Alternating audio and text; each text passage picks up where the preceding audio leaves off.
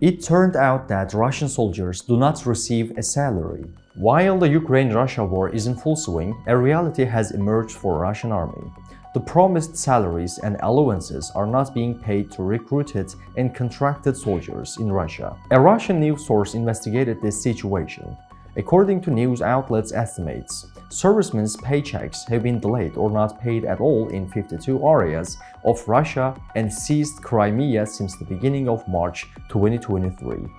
Their accounts receive far less than the promised 195,000 rubles. According to the experiences of Russian military and their families, frequent payment issues began in January, although isolated examples of withholding and non-payment of salary, allowances, and social benefits have been documented since at least November 2022. This issue affects both conscripts and volunteer and contract soldiers.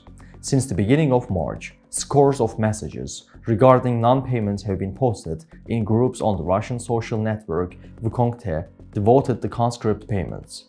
If this situation continues, the already demoralized soldiers in the army could cause even more trouble, which would be disastrous for Russia. To reach all actual news fast and reliable worldwide, please don't forget to follow and like us.